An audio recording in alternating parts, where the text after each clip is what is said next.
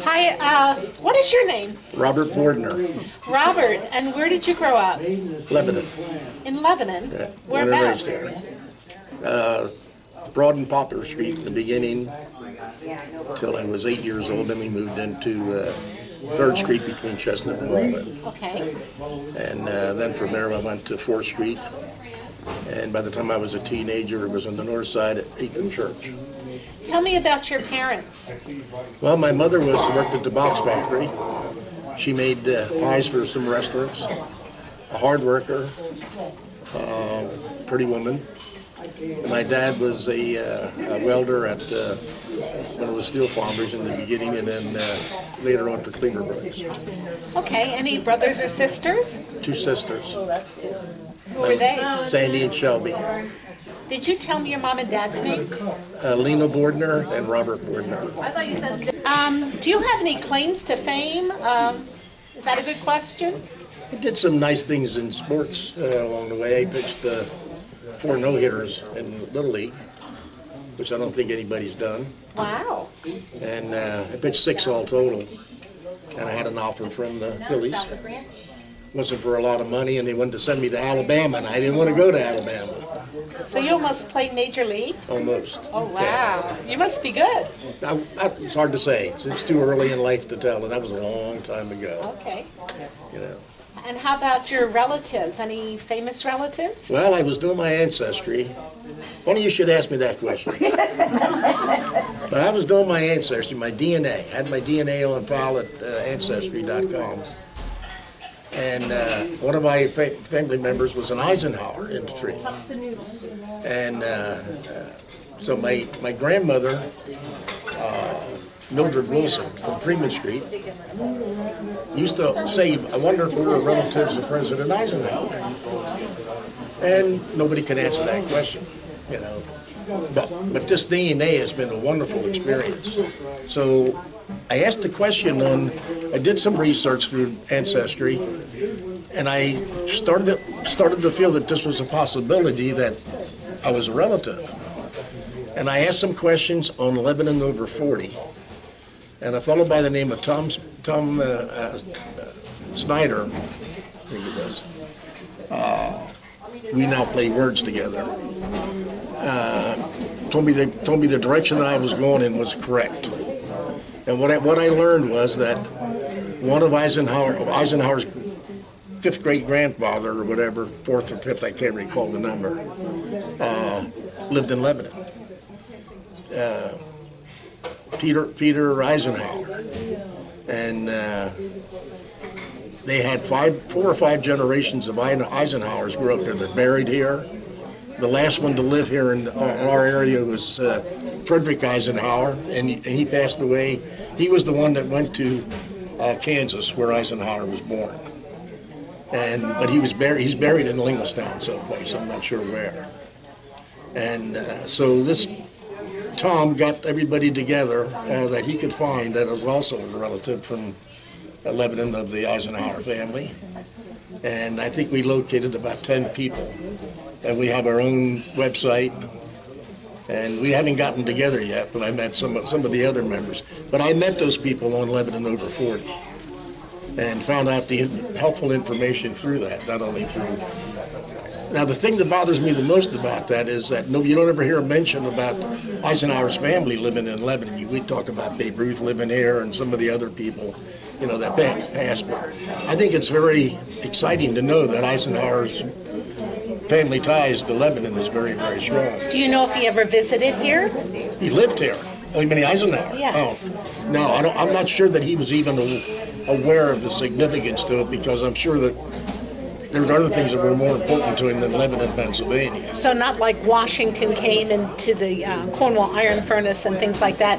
Dwight D. David Eisenhower never made it this far. No, but the things that I read about Peter Eisenhower was, I'm also a relative of Peter Walmer.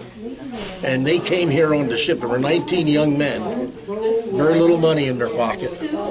And they sailed on the ship Europia. And somebody from Lebanon over 40 had the manifest and sent it to me. And, of course, there were their names on there.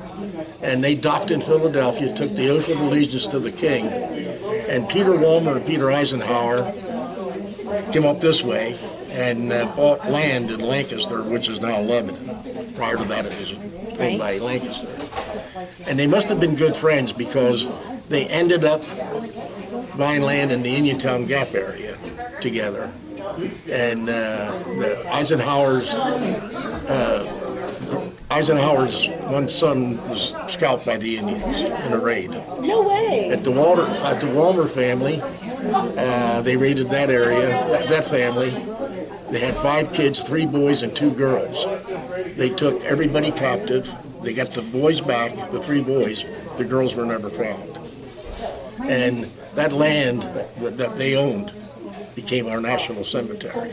Really? And all of my relatives are buried there, and I think it's so ironic. I'm just going to assume that they were friends because they bought land in Lancaster, and they bought land and they were neighbors. And what I'd like to do is I'd like to get some recognition for Lebanon as being the birthplace of the Eisenhower family. I mean, we know they're buried in this area. So when they came from what country? They came from Germany. When they came from Germany, was this the first place they migrated to? Yeah, they came. They docked in Philadelphia. They took the oath of allegiance. All of them took the oath of allegiance in Philadelphia, and then they migrated wherever they wanted to go. And Eisenhower and Walmer came this way and settled in Lebanon, which was Lancaster back in those days. And then 4 or 5 generations were here until Frederick Eisenhauer moved to Kansas. Okay, well that's a really interesting story. Did you tell me what you did as for a living? I'm a retired advertising man. Okay, I wondered if you were a history teacher because you really recalled all that stuff pretty good. No, I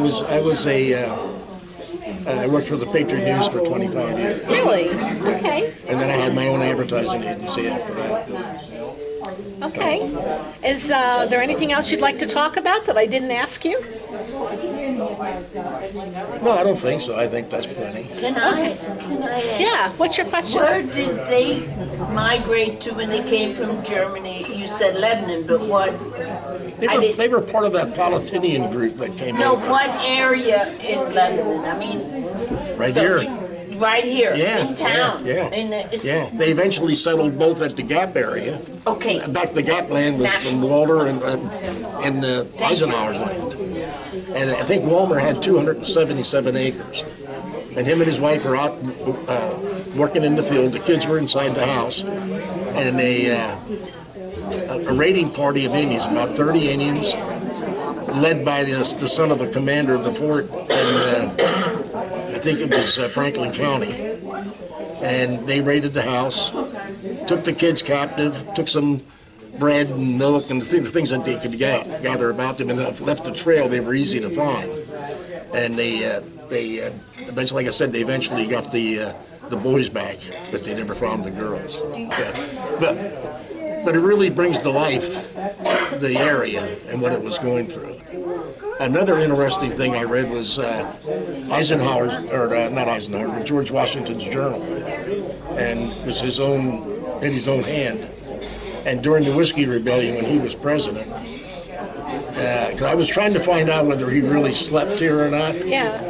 And if you Google Washington's journal, Lebanon PA, you'll find what I found. Oh, really? And he started out from Philadelphia with a troop of men, and they were on their way to Carlisle to settle this Whiskey Rebellion.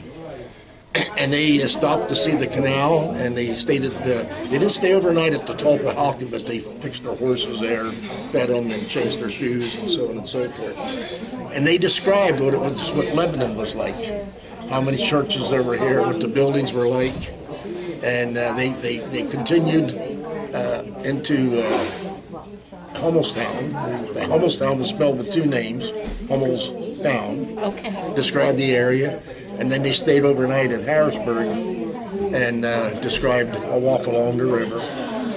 And I could picture where they walked. It was very easy to do. I mean, worked Fort Hunter?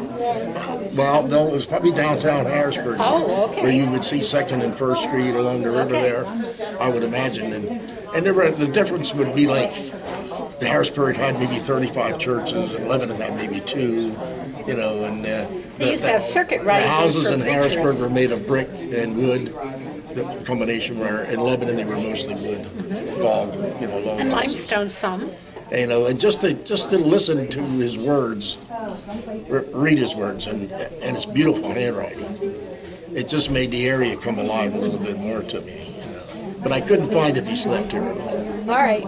Well, thank you. It was a welcome. pleasure talking with you. My pleasure. Yeah. Woo.